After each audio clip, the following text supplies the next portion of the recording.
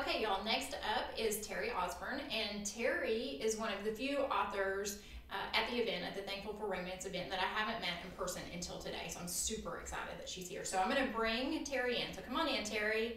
Hey, Terri. Hey, Kelsey. You are just adorable in your picture. I love that little bow. So, Terri, tell the readers a little bit, something they may not know about you.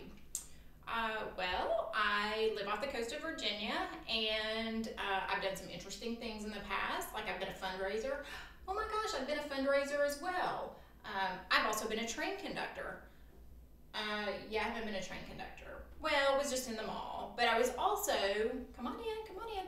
I was also a country disc jockey. I think that would be the coolest job in the world. Well, it's not cooler than being a writer, obviously. So, Terri, I'm going to go a little fangirl on you here. I love your Anchor Island series, but loved Up to the Challenge. I want to be Sid Navarro when I grow up. Do you think I could be? Well, Kelsey, do you cuss a lot? I think I've got that covered. Do you have sort of a tough exterior, but a gooey center? I like to pretend that I just have the tough exterior, but obviously I wouldn't write happily ever afters if I didn't have a gooey center. So what do you think? Can I be Sid? We'll see if I sell the movie rights and we can talk again. So, all right, Terri, I'm so excited that you're here. So I'm going to turn you over and let you get started. Have a great time, y'all. Terri Osburn.